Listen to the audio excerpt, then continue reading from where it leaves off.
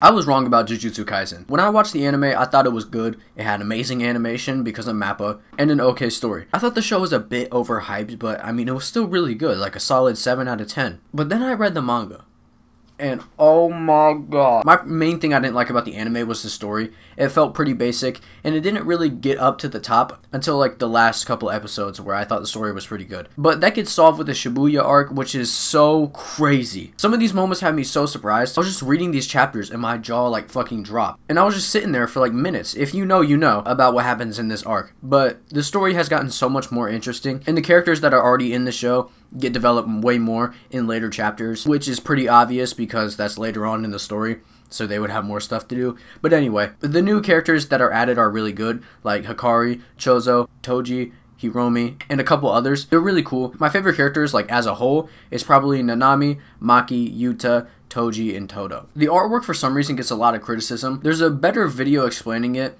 in the card above, but I just want to talk about it really quickly, and I really like it. The way each character is drawn is sort of simple, and it leaves a lot of room to change each of their expressions to show a different emotion. Like when people look absolutely insane, or when Itadori is like completely consumed by rage in this panel. These panels look so fucking good. The fights are also really good, but they can get very overcomplicated with the explanation of someone's abilities. But other than that, most of the fights are great. Some of my favorite chapters are 71 through 75, 85, and 149 through 152. Those are some absolutely crazy ass chapters that first come to my mind. So if you were in the same position as me, thinking that the story was lacking, you should definitely try the manga. I think it's really good. It does get a lot better. Shibuya is one of my favorite arcs in just like manga, like in general, like compared to anything else I've read. So if you already like Jujutsu Kaisen, read the manga, unless you really like the animation, which makes sense because it's really good. That's why I still don't read Attack on Titan. So yeah, that's about it. I just wanted to talk about how dope the Jujutsu Kaisen manga is. I just caught up, and when this gets adapted,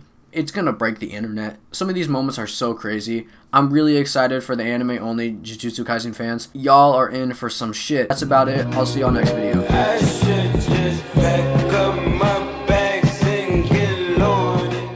These hiccups are gonna be the death of me. If there's a bunch of jump cunts... Huh? Fuck!